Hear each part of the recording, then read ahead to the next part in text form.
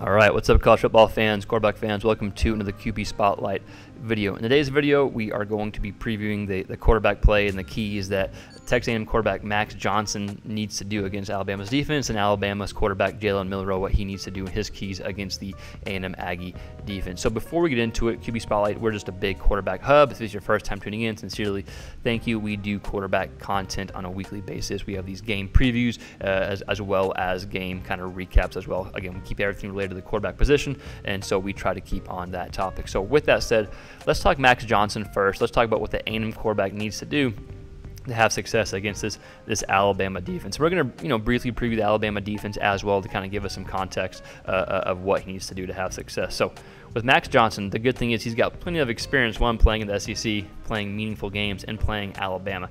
He actually almost beat Alabama in 2021, I believe. They lost in 2014, and they were heavy underdogs. He actually played pretty well against them. So he's got plenty of experience against this Alabama defense. Even though it's been a few years, not the same defense, of course, but he still has the experience playing in the big game like this. So let's talk Bama's defense. And Bama's defense is really, really good, right? Like it's probably evident, it's probably obvious, but I think they're like really good this year. They've had a ton of pressures on the quarterback. They have 18 total sacks. And you're going to find out that A&M defense and the Bama defense are actually pretty similar. Again, we'll get to Bama's Alabama's or A&M's defense later, but Bama's defense has 18 total sacks, 98 total pressures. Pressures as being hurries, sacks, anything related to getting some pressure. They have 18 or 98 total pressures, which is probably even bigger than the sacks. But the fact they've been able to get to the quarterback and sack the quarterback, that's led to some interceptions as well. They had 6 total interceptions. They had 3 against Will Rogers last week, so they've been able to cause some havoc, and that's led to some turnovers from the quarterback position, right? So they played Will Rogers, boom, 3 interceptions against him last week. Before that, Jackson Dart at Ole Miss, he had a pick, and was kind of made some plays. He did, but that Alabama defense kept Ole Miss in check. They gave up like 10 points, and then we saw what Ole Miss's offense did against LSU this past weekend. So it even makes that defense even more impressive, right? So again, I think this Alabama defense is going to be pretty stout. So what are the keys for Max Johnson? What does he need to do to have success, to keep A&M in the game in the fourth quarter, to have the potential to win? I think it's only they're like a 3-point underdog, 3.5-point underdog, depending on when we're watching this video. But let's talk Johnson. Let's talk the keys. I think the keys are actually going to be similar to Jalen Milroe, which we'll get to in a little bit. But let's go over the first key, and I think it's obvious. And I usually don't like doing these obvious keys. I usually like having them a bit more specific, so you can say what I'm about to say about any quarterback. But I think it's really, really relatable and important in this game. I think that's no interceptions. Like I said, it's obvious, but I think it's even more important in this game against Alabama. If you don't have any interceptions and you're Max Johnson, you're probably going to be in a pretty good position in the fourth quarter. You don't want to give Bama any other chances. You want to rely on your defense, maybe forcing some turnovers or having some big plays on their side. You don't want to be the quarterback giving up those big plays, right? So I think number one, again, it's easy, it's cliche, it's something I usually don't like to do or stress. Avoid interceptions. No interceptions from Max Johnson. Number two, and something that he's done really, really good so far, and I think he's going to have to continue to do it to have success and to beat Alabama, is distribute the ball all over the field. That's exactly what he's done so far. Now, it's been limited time. He's only had a game and a half, essentially, right? Last week was his first game starting this year against Arkansas. Then he played, half the game or so the week prior against Auburn. And this is what I really like about Paterno's offense. You don't just attack the middle of the field. You don't just attack outside the numbers. You attack the whole field. So it forces the defense to have to defend the entire field, right? And that's something that Johnson's been able to do just in his limited time passing. He has 219 yards passing outside the numbers and 217 yards passing inside the numbers. So basically even, which is really, really impressive to have. So I think if you're Johnson, you want to continue that. You want to force Alabama to defend the entire field. And he's been able to do that so far. He's been able to do that against Arkansas, and he was able to do that against Auburn. So first cue, no interceptions. First key, no interceptions. That's obvious, right? Second key, distribute the ball all over the field like he's been doing. And third key, probably the most important one, he's going to have to make some really, really good throws, some really tough throws. Now, he has the ability to do that. We saw some really good throws against Arkansas last week. He was able to process information quickly, able to make good decisions, and make some throws into some tight windows. So it's going to be more than just dinking and dunking. We saw some good throws in the middle of the field. We actually previewed that throw that he had against Arkansas in the middle of the field in one of our older videos. He's going to have to make throws like that. He's going to make some deep throws, hit on some deep throws. Yeah, I think he's going to have to do the exact same that he did against Arkansas, those exact type of throws against Bama to win. And we saw Quinn Ewers make some really impressive throws against Alabama's defense. Like, Quinn Ewers had a really good game. Bama made that really tough on Ewers, right? If you just looked at the box score, you'd be like, oh, Quinn diced him up. And yeah, he did. But those are some really clutch, some really kind of small window, no room for error type throws that Quinn made to have that success in Alabama's defense. And so I think Max Johnson is going to have that exact same type of game as far as throwing the ball in the tight windows and small spaces to beat Alabama. So real quick, just to kind of overview the thoughts and the take on Max Johnson, the obvious one, no interceptions. I hate that I put that down, but I still think it's prevalent in this game. Number 2, distribute the ball all over the field like you've done, like Patino's offense calls for. Inside numbers, outside numbers. Number 3, make some tough throws into some really, really tight windows, some really small windows. You have the ability to do it, but I think you have to do it consistently and repeatedly.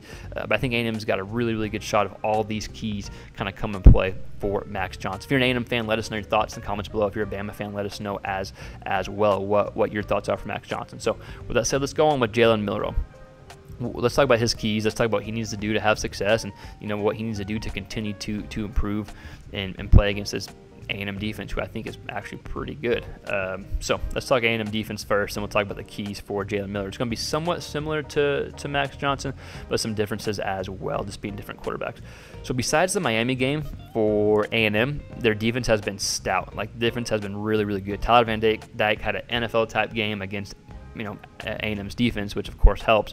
But that was just besides that game, they've played excellent. Now they had they haven't played the toughest schedule as of yet, but they looked really good against Arkansas. And what they've done so far, even against lower competition, they've dominated. They have 27 sacks, which I don't know if that's number 1 in the NCAA or SEC, but it's got to be up there, right? They have 27 sacks. They don't have as much like total hurries maybe or total pressure as Bama does, but when you get to the quarterback when you get 27 sacks, you don't necessarily need to have all that pressure consistently, right? They had 7 sacks against Arkansas last week, so they had a lot of success against a dual threat type quarterback, which you're seeing in Jalen Milroe. They had a lot of success against KJ Jefferson last week. They're only giving up 150-ish yards passing per game, and like we said, they shut down the dual threat quarterback KJ Jefferson. He had like -3 yards rushing, they had 7 sacks on him. And they also did a really, really good job against Auburn's quarterbacks, who aren't great passing right now, but you saw what they did against Georgia, and they had some success on the ground, and A&M was able to limit that. So a really good A&M defense coming up against Alabama and Jalen Milroe. So what are the keys? What does he need to do to have success against this A&M defense? I think number 1, I hate to use it, but it's the exact same key as Max Johnson. And if you're watching just the Alabama part, I hate putting these obvious keys because you can say this about any quarterback in any game, but I think it's really prevalent with Max Johnson. I think it's really, really prevalent here and really true against A&M's defense for Jalen Milroe. No interceptions. Like we said, it seems obvious. I hate even putting this here, but if you don't throw any picks, like some of the picks he's thrown, in the end zone against Ole Miss, obviously the big interceptions against Texas. If you limit those, like, you're probably gonna be in a really, really good position to win the ball game in the fourth quarter if you can just play a bit more consistent at times. Because like we've said, we're big Jalen Milroe fans here. If you've watched this channel before, like he has so much potential. He's shown flashes of it, and I think he's getting some time to develop. If you're a quarterback, you need to be exposed to that. So the first key, no interceptions.